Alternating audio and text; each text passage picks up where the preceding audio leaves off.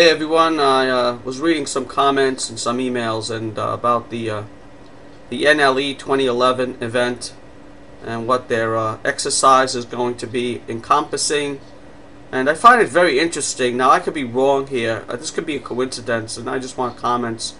I find it very interesting. All this is going down with the flooding and this exercise, and it's funny, it says the exercise will end on Thursday. Okay? And then, if you want to tie something in, we have this major event happening May 21st, supposedly. And I find it very interesting because, even though I don't believe anything's going to happen, like they say the end of the world is coming on May 21st, I do think that it is possible that they could do a Project Bluebeam type scenario, or maybe something I can't even fathom, that where we have people actually doubting their religion or asking questions about what's going on. It could be a type of a Project Bluebeam type thing. It could be something we can't even think about, Could be a simulated attack. It could be just a red flag, I have no idea. But it should be an interesting week, guys. It should be a very interesting week from Monday to around Sunday, I would say, because that thing is on Saturday. So I would say from next week, all of next week should be a very interesting week to keep track of the news, what's going on as far as quakes in the New Madrid area. And of course, probably a worldwide event that we can't even fathom yet. So that's just my view on it. Those transformers blowing in Texas, one guy wrote me, it could have been just a severe thunderstorm they had. Or one guy wrote me, though if you look at the pictures there, it's two lights in the sky. Could have been UFOs causing the transformers. Not exactly sure why they would want to blow transformers, but so that's the story I got. And that's about it. My Block TV show today didn't go as well as I honestly thought. It was very sloppy, and I apologize for that. My problem I have, and I'm going to have to try and get out of the habit of doing it, is I keep opening and closing windows, trying to get news, and I accidentally always keep closing the Block TV window. So next week I'm going to try and be a little bit more careful. And for those of you who haven't been on the Block TV show and missed it, I didn't really cover that much. I covered a little bit about, well, today Sony came back. Sony's PlayStation Network is back for all you gamers. That was a big news thing, so I thought I'd cover that. Another story I covered today was the thousands of fish that were washing up on shore in Lake Erie. There were thousands of fish that were still happening, and they're washing ashore. No explanation, guys. If you go on and look at it and just type in thousands of fish washing up on shore Lake Erie, and you'll see the story I'm talking about. In fact, maybe I'll link you to the story. Of course, you got the Gaza-Israel border where dozens of people are getting shot right now and injured because of incursions into Israel. Another thing I covered, a very big important thing I covered on Blog TV today, was that Iran is sharing ballistic missile technology with North Korea. Or I should say North Korea is sharing ballistic missile technology with Iran. It's very interesting that this story comes up because now they're implicating China. So if you guys want to read that, I'm also going to be linking you to that article below. What else did I cover today? Oh, that was the story of Jordan. There were a whole bunch of stories about Israel today. They're just having mass protests against Israel, and there was a whole bunch of riots and rock throwing and shootings and stuff. There was also Israel's northern borders bears Iran's footprints. It says they're blaming Iran. Israel's blaming Iran for all the chaos that's happening. And all this is happening on because of that Nakba Day clashes where the Palestinians wanted to reclaim their land and make a very big statement saying that, you know, they want their land back.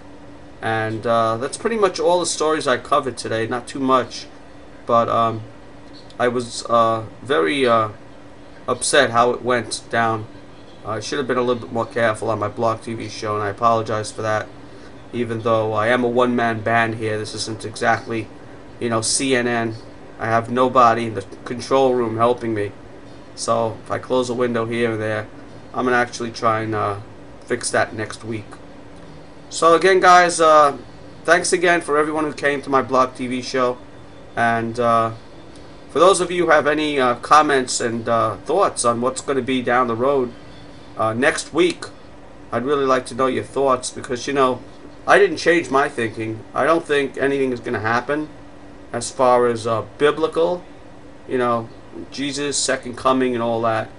But after seeing a couple of videos now, and with the HAARP and this exercise now, actually thinking maybe they're planning something that we can't even imagine. Okay, I could be wrong. We could all go through next week and nothing would happen, which I would be very happy to report on.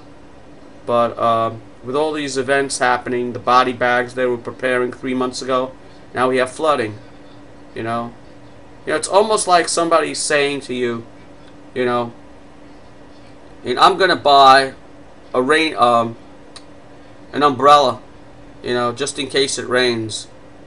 And you know, it rains, and then you say to the guy, "Oh, why'd you buy it?" He says, "Well, I knew it was gonna rain, so I bought an umbrella." Something like that. You know, these guys pretty much have a plan laid out. I don't know exactly what that plan is. Call it depopulation, call it whatever. I don't really understand the plan, to tell you the truth. Doesn't make sense to me at all. I guess they want order out of chaos or something. But whatever it is, I'll tell you one thing, guys. We'll all find out very soon. I just hope everyone is strong enough to get through it. I know I'm going to try and be physically and mentally strong enough for whatever's coming down the road. And that's pretty much all I really wanted to report on. I think I'll be on blog TV on next Friday. I was thinking of doing a blog TV show. I haven't decided yet.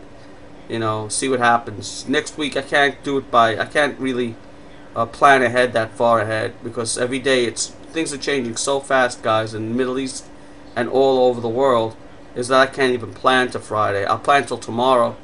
You know, see, I check my news to see what happens tomorrow. You know, tomorrow could be a totally different day. All the dishes on the table could be just totally, you know, broken. You know, when you take those, you ever see those magic shows where you take the tablecloth and you just pull the tablecloth up and all the dishes go flying? Well, that could be any day next week. And I'm not kidding, guys. You know, we could have you know, an 8.0 earthquake on the New Madrid Fault. We could have millions of people dead. You know, I could be gone. You know, who knows what could be. You know, anything is possible with these guys. Anything is possible. I don't put anything past these guys. And by the way, I just want to mention something. I think Strings Real mentioned this or sent this. I think it was Strings Real.